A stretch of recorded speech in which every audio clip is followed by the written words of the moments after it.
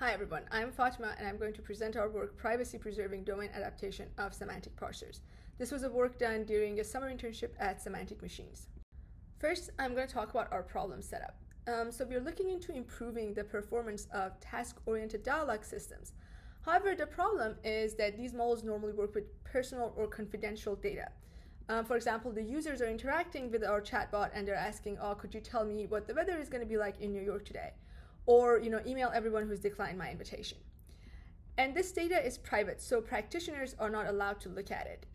What this means is that it's going to be hard for us to know where the system is failing, whether it needs new training data in order to improve its linguistic coverage, or if we want to add new functionality to it, and there's something that the users want that we're not providing. For example, we might think that, okay, if we fine-tune privately on some of the user data, then we can actually get better models. This is not going to help if the users are actually asking for functionality that doesn't exist. So if the users are asking the model to jump up and down, fine-tuning is not going to make it grow legs.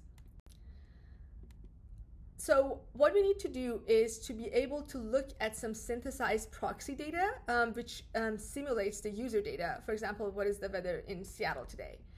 Have it annotated, add functionalities, and then add this annotated data back to the training data of the parser and improve its performance. So the question that we answer is, how can we privately synthesize data that is distributionally close to the eyes of user data and can be used to improve the parser in this way? I'm going to quickly go over some background because the method that we use to provide privacy relies on differential privacy.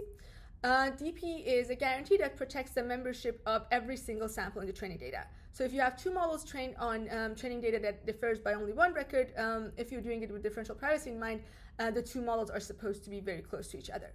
And we use DP-SGD to do that. DP-SGD is a differentially private variant of SGD, and what it basically entails is you clip your gradients during training and add noise to them.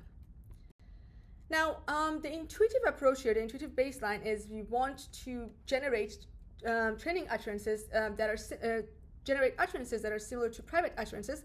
So we could model P of X where X is private utterances. So we would take the user data, we will take the utterances, and we would train a generative model like in an autoregressive way using differential privacy. However, we want to get as distributionally close to the private utterances as we can.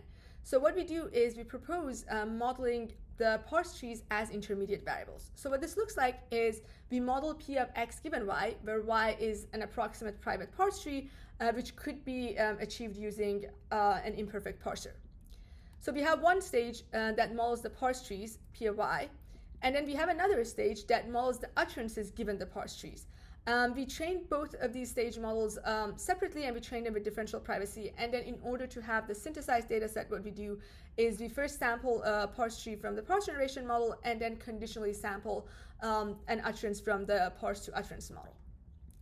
Now, does this really work? In order to test this, what we do is we simulate a setup where we're trying to add a new functionality, like any weather-related functionality that does not exist within the existing semantic parser that we have. So how we do this is we take 1/10 of the SMCalflow dataset, we train a low-resource semantic parser on it, and we exclude all the turns of the conversation that use weather-related functions. Then we use the remaining 9/10 of the data as private user utterances that do include weather functions, and we have this annotated with the low-resource parser, so with the imperfect parser. We apply both the baseline methods and our proposed method on this in order to create synthesized data sets. We annotate the synthesized data sets and add weather-related functions using a high-resource parser.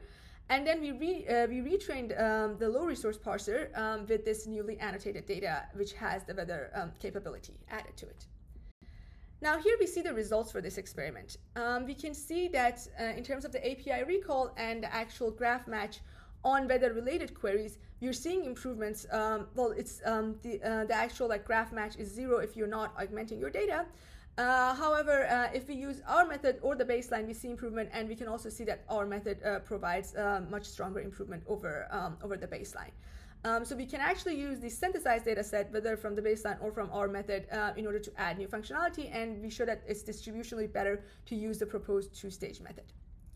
So we have a lot of other experiments in the paper. I'll just list them and you can check out the paper for more details. We look at the effect that the number of modes in the data has in terms of the amount of improvement you get using the two-stage model. We look at what happens if you disrupt the correlation between the parse trees and utterances by shuffling the data. We experiment with larger models such as GPT-2 large. We study the effect that different DP hyperparameters have on the trade-offs that we get with utility and privacy. And also we look at an additional baseline where you have one stages, and when you have the one-stage training and you use some domain data as prompts. So to conclude and summarize, we propose methods for privately synthesizing data that can be studied and annotated to improve the performance of semantic parsers. Some future directions could be to incorporate active learning in order to have a more targeted improvement, and also modify the objective to directly evaluate the marginal distributions as opposed to doing this latent variable modeling that we do. Thanks for listening to the talk.